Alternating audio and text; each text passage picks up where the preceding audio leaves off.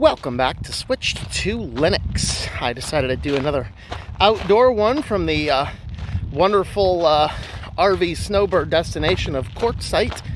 And curiously, this is technically city limits, although they have a 10-mile radius and 5 BLM grounds inside of it.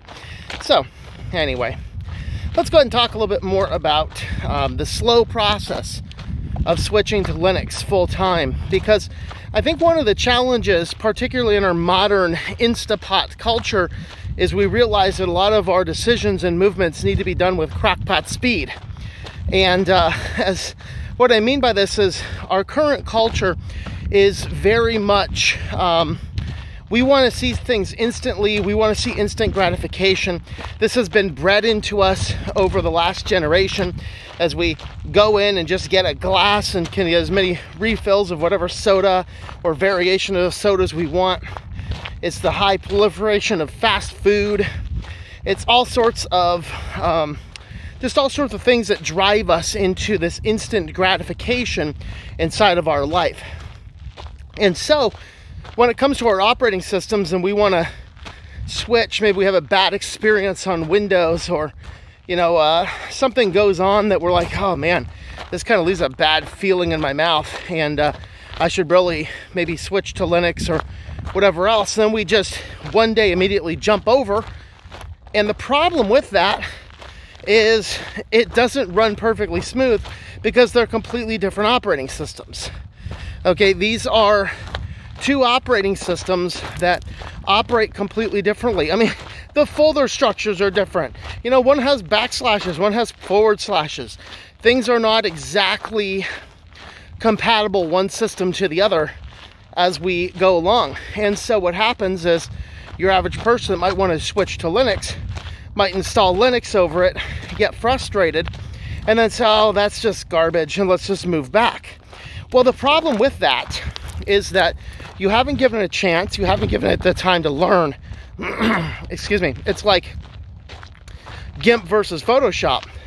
They are both good and powerful programs, but they behave in different ways. A person who's used GIMP their whole life, switching to Photoshop, thinks of Photoshop the same thing somebody uses Photoshop their whole life, switches to GIMP. All right, and the thing is they just operate differently, despite being able to do effectively the same thing. And so what happens is we want to jump too quickly. And so because we want to jump too quickly, we fall out of the principle of taking our time, slowly learning things. This is why in my process, I first tell you, keep using that main operating system, but switch everything to the open source applications and use those as much as possible. But there's going to come a time you can't. If you need to learn how to use GIMP, don't just delete Photoshop. Install GIMP alongside Windows and slowly figure out how to use it. All right, and then as you're going along, you'll get to the point where you'll realize, oh, I actually have the ability to switch and move my workflows. Obviously, there's a few exceptions.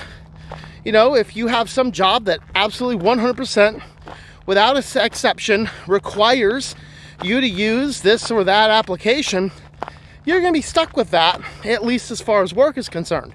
But if we're talking about going home and all of your private things, all that stuff should be done on Linux anyway, because it's way more private.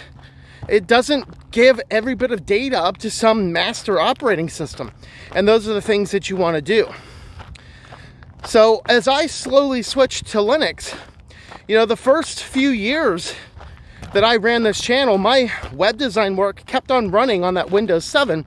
And then I would use my laptop on Linux for as many things as I could, slowly move my workflow over so that now I'm running 100% on Linux. Well, the last holdout that I had was my accounting for my primary business.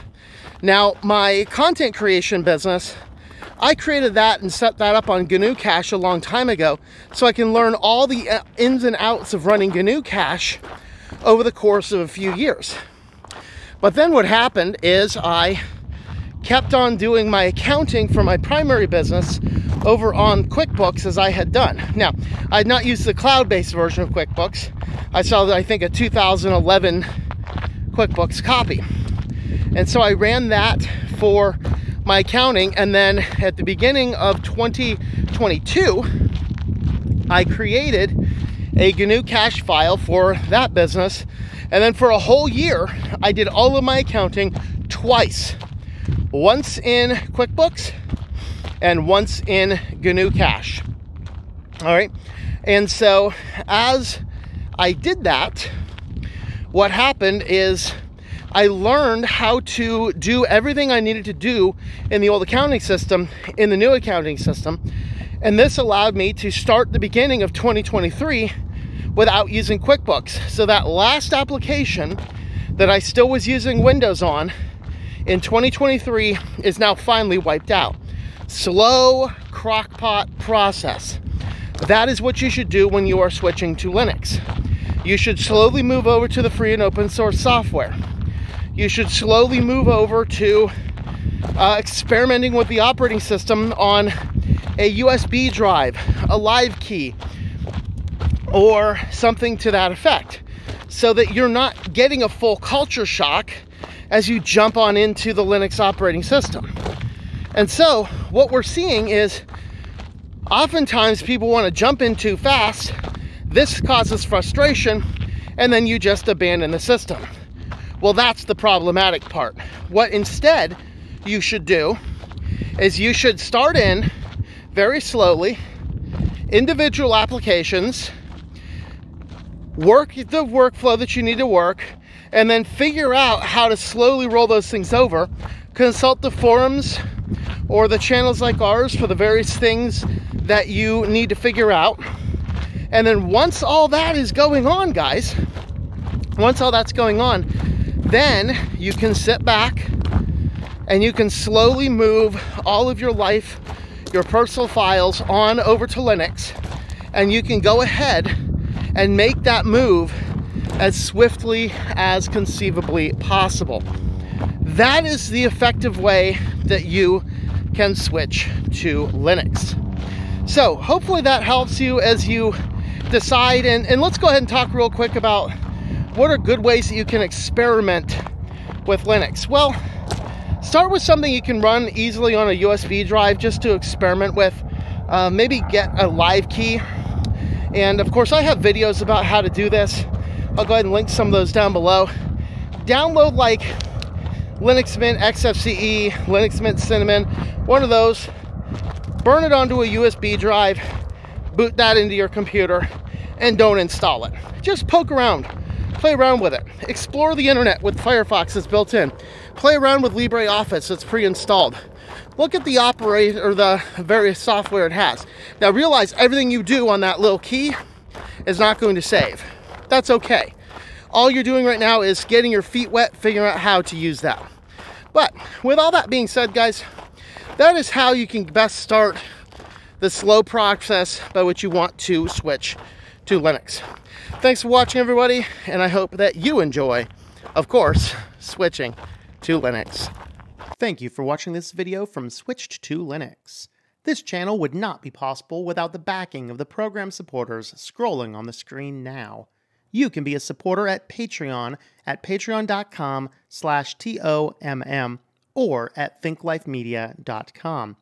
I also want to thank the open source community who creates such excellent software that makes producing this show possible. Please remember to support your software communities. Thank you, and I hope that you enjoy switching to Linux.